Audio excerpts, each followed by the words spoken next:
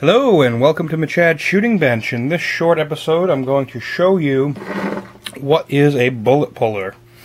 This right here is a Frankfurt Arsenal bullet puller. It's the hammer style.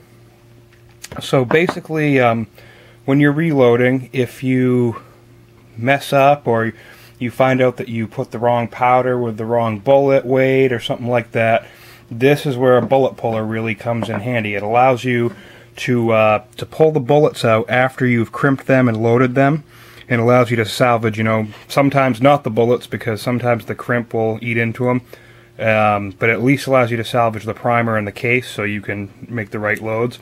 So back when I first started reloading a few years ago, I had loaded some 2400 powder in some 38 special cases, and I didn't think about it, and I loaded a bunch, and it ended up being that they didn't burn fully, and so I had a lot of unburnt powder left in my gun, and they didn't shoot that accurately. So I had this bin left over with the rounds. I just never got around to pulling them, so I figured I could show you, give you a little demonstration on how a bullet puller works and how you salvage the rounds.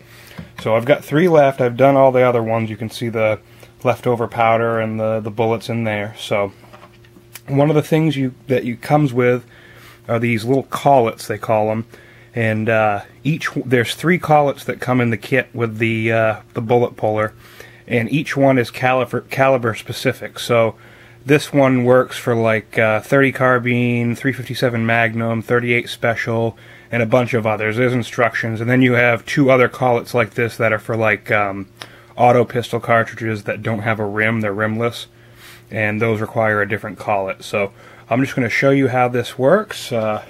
Basically, first, when you use this, you're going to take your bullet,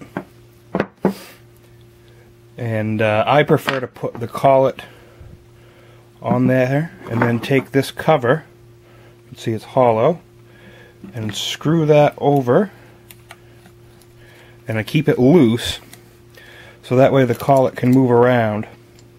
And then basically you just take the bullet and it goes into that collet, see? And we push it down in so the bullet's set right there, and we tighten that right up. Okay, so see, that's tight. And what happens is I take this and I whack the hammer on a solid surface, and inertia causes the bullet to fall out of the case, and the powder and the bullet go down in this end of the hammer, and then I can unscrew this, dump the powder and the bullet out, and then reuse the case, and if the bullet if I need to.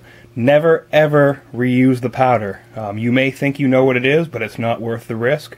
So if you pull the bullet, just get rid of the powder. Take it, dump it in your garden out back. It makes good fertilizer, wet it down.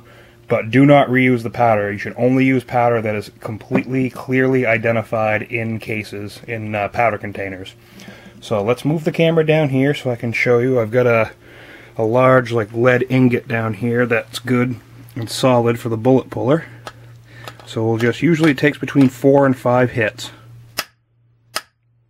and you'll hear it. There we go, see, the bullet just came down. So let's set this back up. I don't know if you can see in the bottom there, but we'll unscrew this.